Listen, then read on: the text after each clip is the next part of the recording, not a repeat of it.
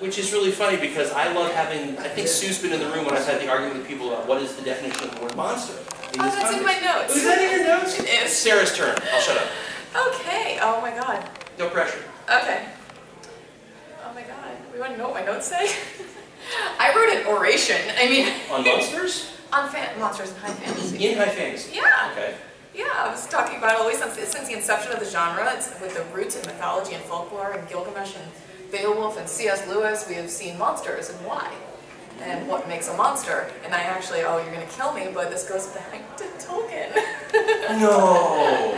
We're talking about Tolkien in a high fantasy panel? I am. I'm shocked. So, I mean, I talked about Grendelsum and Screwtape Letters and all that, but then we're going to gloss over that. Grendelsum. And we're going to jump to... We're going to jump to trolls, orcs, you know, and then we have Smeagol. He's like the perfect example of what is a monster. I mean, Gollum is a monster, Smeagol is a hobbit. What makes a fantasy creature different than a monster? And it seems like there's like a corruption or a darker side that kind of comes into it, that comes into play. And then why does fantasy consistently embrace these monsters? And we do. I mean, pretty much every fantasy series you've got monsters. I mean, well, yeah, partly because that's a lot of fun. If you're going to create your own universe, you might as well put some wings and tentacles on something and have it attack the good guys. I think it goes a little deeper than that. Right? While you're there, why not? It's part of the thing. I do it. I think it goes deeper than that, though. I think that absolutely. Fantasy is really a portal through which we can address some of the questions that plague humanity and some of our the deeper trends that we see and how we reason and what makes us us in a more palatable way. We can kind of, you know, look at that darkness and what's darkness without monsters? So. Well, I would say that darkness is the monsters. There's about 18 different ways I could define this. One of them is monsters are the way that we create physical manifestations of the darkness. I agree. Of the different kinds of darkness. One of the things I love about arguing about what is a monster is, does a monster have to look bad? No. A humanoid who's got 2 arms and 2 legs and a head, and the right number of eyes in the right place, and blonde flowing hair and a nice tan and a suit can still be a monster.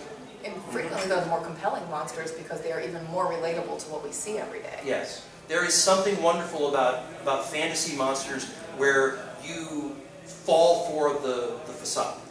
The facade is not the monster. It is the actions, it is the intentions, it's what's behind the makeup, essentially, that defines whether that character is a monster or not. So we talk about, you know, 17 tentacles and 14 eyeballs and things like that. But we love those. A fellow author that I was having this discussion with broke it down really quickly. Is Chewbacca a monster? No, he's a hero. He's a sidekick hero. He's awesome. He's not a monster. Is he 7.5 feet tall, covered with fur, and, you know, rips your arms off? Yeah, well, yeah. That doesn't make him a monster. It's a definition of a monster that they're bad. No. Because I have a clan of goblins that they still have attitudes, but they're good. So do the goblins think they're monsters? Probably not. No. It's like the villain never thinks... They don't like human. Well, the villains don't think they're the bad guys. my good clan does, but... It's the same thing as saying, does the villain know they're the villain? No, the villain thinks they're doing something, they think they're the good guys. They think they're misunderstood. Not all of them. Well, evil for evil's sake is not a very Actually, the scariest villains are the ones who think that they're the good guys. Yeah, exactly. I have a copy of Hitler's staff meetings, and it's not complete for obvious reasons. But the scariest meetings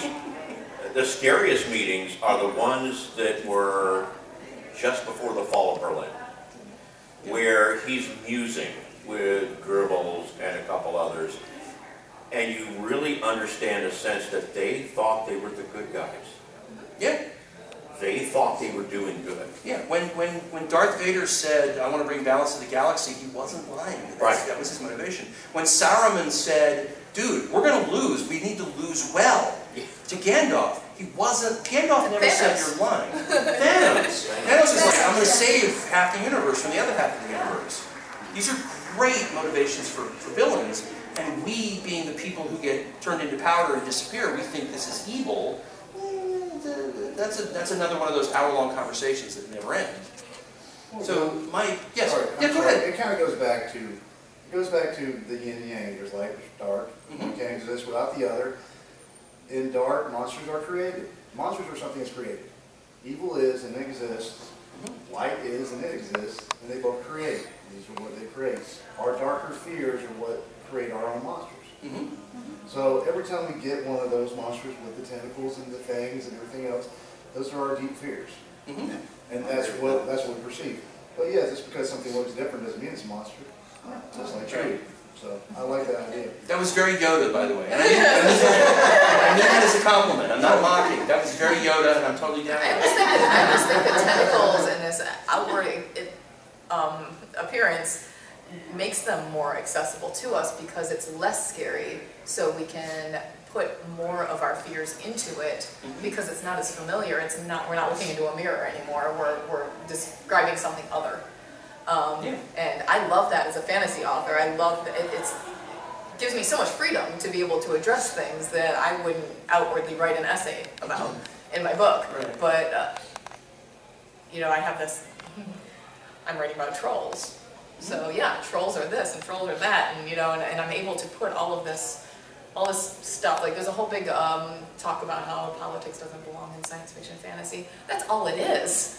It's all it's ever been. You know what I mean? It's like you don't read fantasy if you think that politics has never been. And hopefully you're doing it without thinking about it. It's just part of you.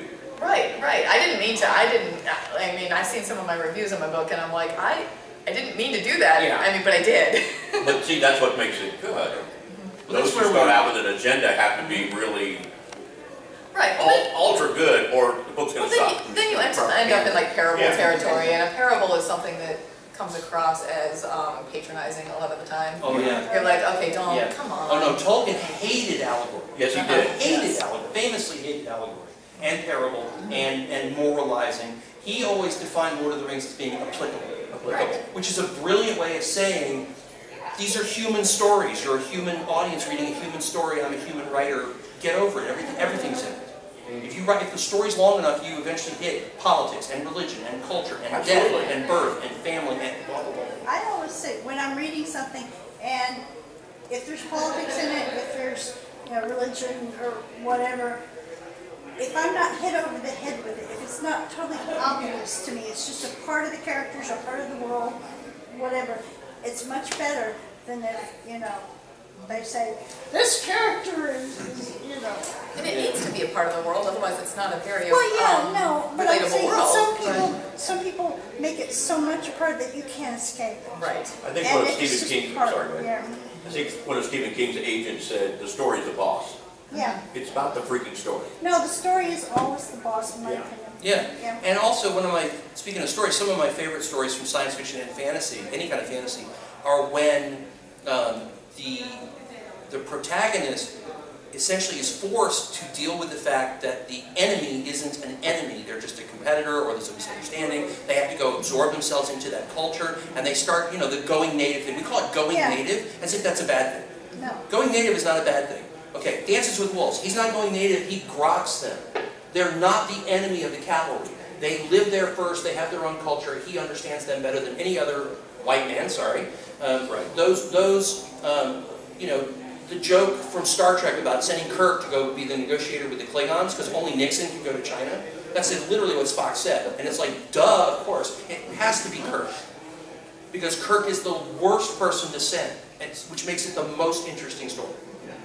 Is that Kirk goes, well, these Klingons suck less than I thought they did. Anytime you do that, like Tolkien does this really well with having the elves and the dwarves hate each other. For thousands and thousands of years they hate each other. Team Dwarf. Yes, she's Team Dwarf. So, you gonna get those t-shirts made? Sorry, I really should. Let me know when the t-shirts come out. But anyway, so back to the monster thing. There's a term, I don't know if it's an official term, but it's monsterizing. Somebody made that word up. And monsterizing is basically the idea that you are signaling to your audience that this person is the monster. Not that they're the creature, not that they're the Wookiee or the orc or whatever, but that they are the monster. The monster, and let me clarify, very different from being the dragon or the shadow, if you know your Jungian archetypes. So this is not a head bad guy, it's not a boss or a big bad, it's just something in the way of the hero's journey. and they are, they're willing to do naughty things in order to prevent the hero from being successful. So monsterizing is that weird way that we signal as creators that this, whatever it is the monster. And there's a very, very bad movie in which the way you know who the monster is that his knees are the size of basketballs. That's it. He looks like a normal person, but his knees are this big. Okay. And this is Mystery Science Theater stuff, right? Yeah. And the Mystery Science Theater guys are going, you know how you can tell he's the monster? Look at his knees. And I was like, yeah, that's the only reason his knees are that bad, is that's that subtle signal that he's the one that will stab you in the back when you turn your back to him. That's it. And he was the monster, literally. Yes, That's a good question. You spoke about monsterizing, but a lot of these different, elves, goblins, trolls, have a long history and lore from all over the world. And, what do you think caused people to, of course there was a fear of the dark, there was ignorance of science and anything like that. But what do you think caused people to take these fears and place them into such specific forms, and why it's so widespread and so common that you have so many? That's a very long question. Yes. Did you want to take that one first? You guys will have to cut me off on that. It's a very good question. Yeah, I mean, that's just, those things are that's used in fantasy now. Right. Well, Absolutely. fantasy has its roots in mythology and folklore. I mean, so yeah. And, I think that's a multi-pronged answer. Right. Well, let me throw out a simple beginning to this answer, which is every culture on the planet has werewolves. They're not all called werewolves, they're not all literally wolves, but why? Why does every culture have werewolves? It's because werewolves are a wired symbol, we're back to the Jungian archetypes, for that fear that the animal part of us is in charge. It's the fear of the animal in every one of us. And so every culture literally has a story in which a person turns into an animal. That's very good. Right? So the monsterizing of a werewolf is the hair and the claws and the teeth and all that stuff. But it's not just wolves. We're not going to get into this, but there's examples of, like you guys have heard of lycanthropy, right? That one's, but there's a larger term which is, if I can pronounce it correctly, it's antheriope, I think, which literally is the every animal is from every, it's a person turning into an animal. Like the were-tigers and all. Were-tigers, were-boars, were-rats. If you play D&D, you ran into these weird things all the time.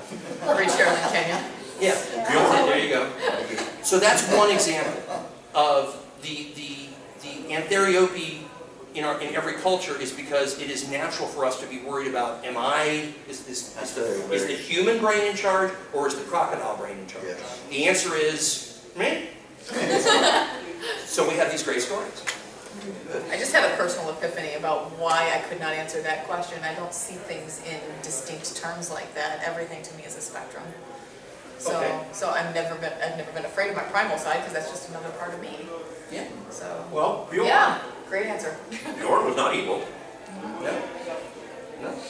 In fact, don't judge. I was watching Desolation of Smog last week, and the Bjorn part. Yeah. I like that. I love that. Bjorn is interesting. Well, different panel.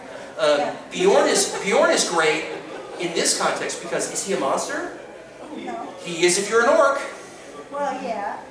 right? Monster is relative, depending on your point of view. This is very subjective. The orcs think he's a monster, and they're right. Yeah, to them. He's got reasons to be with them. Yes, justifiable monster, justifiable monsterism. Copyright me right now. Thank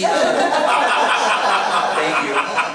Gandalf, that's why I'm here. Right? Gandalf sees him as being a person who has interesting qualities. That's one of Gandalf's superpowers, is he sees the person in everyone.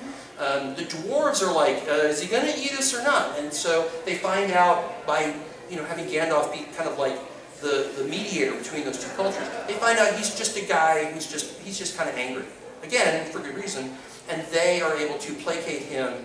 And in the movie, he literally says, "I hate dwarves, but I hate orcs more." I'm paraphrasing a little bit. They shorten that conversation a lot in the movie. But he's going, Okay, I'm going to help you guys because it works, or much worse than you guys, so I'm going to help you against them. But it's an example of, is he a monster? He's on the spectrum. Right. He's on the monster spectrum. The monster spectrum, I like it. So did we actually answer the question? I don't know if we did. I don't know that you can answer that question, to be honest. I mean, that's a you know, sociology question. It goes back to the whole, you know, quantum physics thing of everybody's reality is unique to them, and you know, there's perspective. As she was saying, you know, your reality is my reality. Even if you were at the same place as me doing the same thing, it's different than hers or yours. And I mean, I have a biology degree, and I could take it to a biological level about adaptation, and you have the same traits that evolve in completely isolated areas. And I mean, it's a phenomenon that's been studied thoroughly by a lot smarter people than me.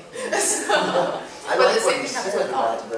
about you know, we're afraid of our reptilian brain taking over the mammalian brain, but there are certain drivers that get us to the same points because we're human and we have those same drives and those same fears and those same tendencies, and so even if you are completely isolated, you will come up with the same point. It also made me think that, you know, we take the shape of our fears of what's out there in the dark, you know, because back then there was no ambient light, you know, a long time ago, you know, they had candles and whatever, but, you know, they didn't know really what existed in the dark, and their minds conjured all this stuff, but they would relate it to, say, maybe like they have a fear of snakes during the day, so it must have scales, whatever it is out there, you know, because it's, and I wonder if that's sort of you relate it to things that you know, but you put them into a different context to create.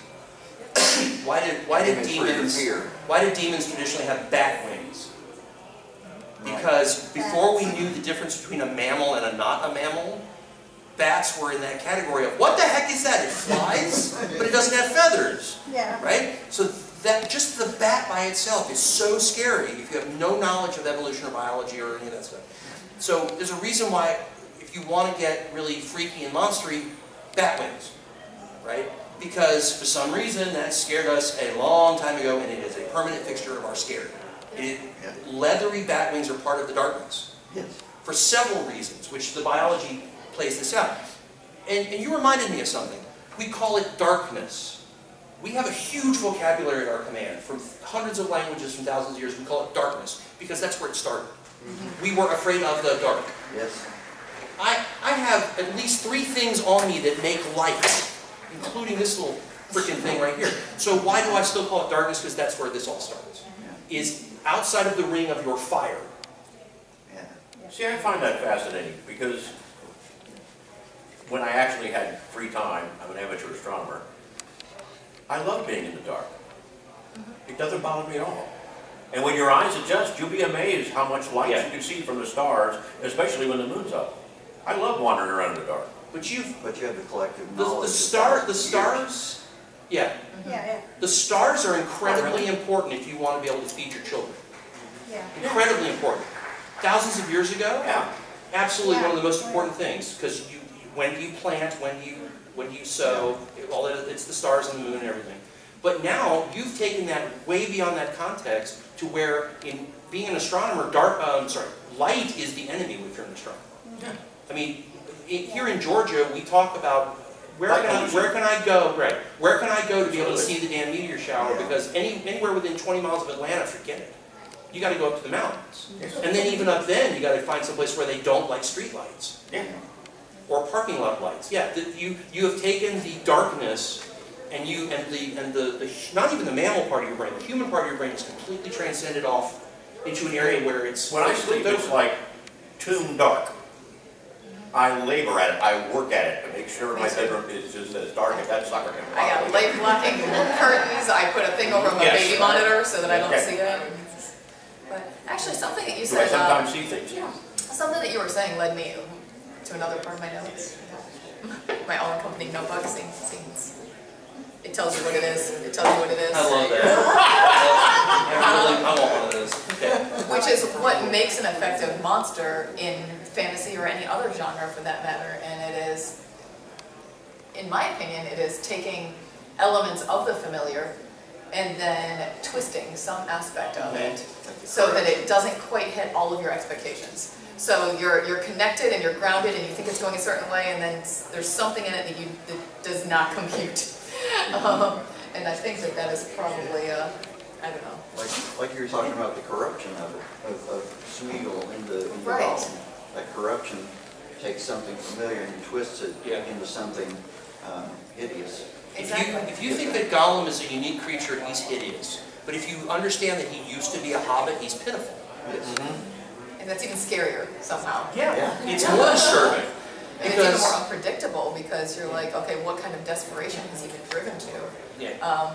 And I mean, whenever I'm writing a monster, and like I said, I have a biology degree, so all of my monsters are based on creatures. I also did wildlife rehabilitation for a long time, so I have amphibious monsters, and I have all kinds of monsters. But You're cheating. I'm cheating a little bit. I'm cheating. Well, I have my template already there, and I didn't even realize I'm using it until I'm like, oh my god, that's just an upright zebra.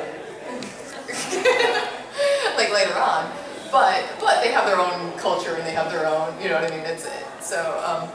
But I do think that that's how you connect to readers in general, is that using familiarity, and then it goes back to the Tony, could you close the door, please? to the original start of the conversation, is what is fantasy, and fantasy is nothing but the human experience with a little bit of something extra. Thank you. And of course, we're closing the door, and I have to now make the 10-minute left announcement. So sorry, but it just got very loud out there all of a sudden. We do have 10 minutes left. This is a conversation that we could have for hours and hours and hours.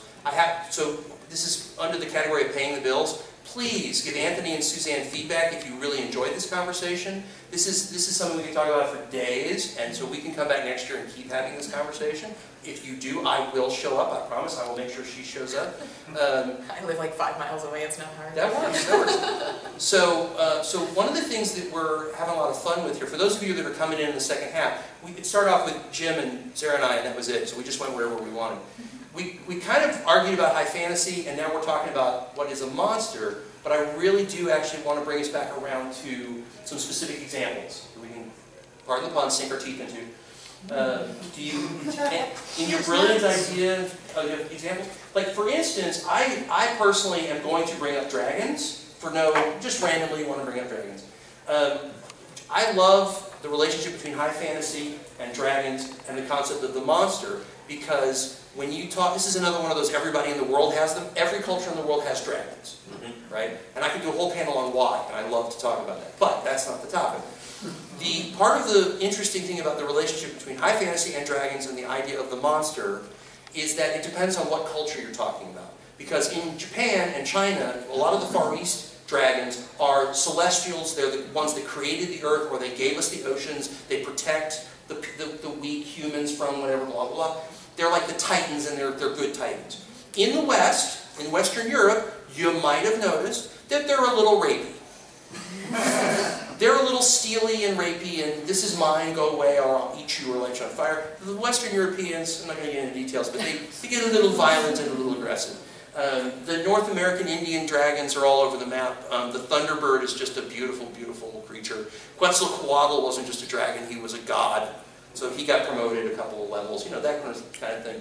So when you talk about dragons, you have the obvious Smaug, going back to Tolkien, because we have to pay the bills. Smaug is in my mind, a monster, not because he's stupid or whatever, it's because he's so intelligent, and he uses that intelligence to manipulate for his own very selfish profit. That is the monster in him, is he is sitting on this huge amount of gold and all these dead dwarf bodies, assuming he doesn't crunch the bones, because he's completely up for him. There is, in our human history, there are hundreds and thousands of examples of people who said, give me everything, screw you guys. And they are monsters for that, in different ways. But you can also go to say, and this is the last dragon I'm going to talk about, is Ursula K. Le Guin's dragons are the most intelligent creatures on the planet, far more intelligent than even the human wizards, mages, excuse me. And I love that conversation that Sparrowhawk has with that one dragon, where the dragon's over there going, sure, whatever. Yeah, I'll answer your questions. And everything the dragon said was technically correct, but also completely manipulative. it was half-truths, and it was subtleties of language and everything. And the fact that she was able to create a character like that was beautiful. But also, that's the way I like to see dragons, is not as monsters, but as another species or race or culture that has its own intelligence, its own culture, its own religion, and consistently don't upset them. There are different reasons why you don't want to upset them, depending on which dragon you're talking about, but don't upset them. Not monsters, at least not for the most part. I think what makes a monster scariest is that intelligence. And I think in a lot of the examples in my notes, there's separate entities, separate monsters that embody different things. Like in Robert Jordan, you've got the Forsaken. They're monsters, but they're humanoid, and they're intelligent, and they're terrifying. But then you've also got Trollocs, which, you know, I mean, they're basically orcs. I mean, so, but they're led by, I forgot what they're called, but... The half-men? Yes. Mm-hmm. Yeah, so the half-men used to be men, and they're definitely monsters. The Trollocs, correct me if I'm wrong, somebody, but I think you find out later that they were basically manufactured. Yeah, they were. Yes. Kind of like the orcs, different panel. But the Trollocs are manufactured creatures that are intended to be, they're built to be monsters. They're built to be violent and aggressive. But they're violent and aggressive, and they're not nearly as scary as, you know, when you have the people who are actually manipulating you and getting into your head. And I think almost all of these, like in Rothfuss, you've got you know, the Skrael and the Skin Dancers, and but the Fae-based creatures that have this ultimate intelligence and can get in there and lead you down paths and stuff. That is so much scarier, to me at least. And I don't know, there does seem to be a good division in a lot of these works between, you know, the monster that is just, oh, I'm a monster, I kill. And actually, Jim Butcher does a really great job of flipping this over in one of the Dresden novels, where... Sorry. Yeah. I know where it's coming from now. Now we know who it is. It's those breakfast burritos, guys. So, in one of the Harry Dresden books by Jim Butcher, there are 4 different kinds of werewolves in one book, and that's the point. Is he's glomming on for a reason, because the actual werewolves that we think of, the lycanthropes, were completely innocent, and they were being framed by the human beings who were using cursed artifacts to become werewolves. Which I thought was awesome, because if you had a belt that would turn you into a werewolf, and you wanted to frame somebody, you'd frame real werewolves. Great book, great story. It's a beautiful way to subvert that trope and also to have an interesting mystery built into it. So great story. And the division comes from that animalistic side of our own natures versus the intellectual side, I think. And I think that it was, like, for no bit of that book at all was I going, this is really silly that somebody would frame werewolves for being werewolves. No, it's a brilliant move. It's very human. It's very normal to go, the actual monsters are the people that are others. They're different from me, so they're automatically monsters. We've seen this throughout human history a gazillion times. Almost that Twilight Zone episode with the big faces where they you're like, he's hideous. Yeah. He looks like a person. Yeah. And all the doctors have the big faces. Yeah. And there's probably 100 examples from high fantasy where they'll have a conversation about how ugly humans are. I love those. I love it when they do that. It's awesome. But you went Dresden Files, and that makes me think that there's certain subgenres that do kind of lend themselves better, and that fantasy noir is really one of those to the idea of the monster. There's a debut author that came out with something called Titan Shade, which everybody should look up Titan Shade. If you just look at the cover of Titan Shade, and you see he's got a lot of his monsters are kind of reptilian or amphibious, but his monsters are actually less monstrous than the people that they're dealing with on a regular basis. And I kind of love that noir genre for giving us that kind of like gritty ability to take down like humanity. Talk about how dirty humanity is. Yeah. And this isn't high fantasy, but one of my published shorts. Well, we get off topic though. One of my published shorts is about a ghoul who has figured out how to live in modern society. So she is required and forced because of her biology to do things that our culture thinks are really taboo. And she's confronted that and dealt with that. Is she a monster? No. In my opinion, she's the hero of the story. That's how I wrote her to be the hero. She is confronted by our modern society sensibilities, which have no idea what she has to go through just to live, just to feed, literally. So you get into the conversation about are vampires monsters? Depends on they're on the spectrum. Depends on the vampire. Depends on their behavior. It depends on their interaction with other sentient beings. That's why I rooted for the dragon in Dragon Slayer. Yeah. Because it was, this dragon, it may have been a Western dragon, it was killing virgins and all that, but only because they put these women in danger. Yeah. But this is a dragon who's, it's an animal. It's a dragon who's just being a dragon, trying to feed her young. Does that make her a monster? Yeah. You know, does it make a lion or some other creature who might attack a man a monster? Yeah. So we're starting to run out of time, but I want to really quickly say that every time I hear a poacher got eaten by a lion, I'm like, yay, lions! Yay, lions! Me too. Yeah. Who's the monster there? The dentist or the lion? Yeah. The dentist. The dentist. No offense to other dentists. It's that one specific dentist I'm thinking of. It's not him.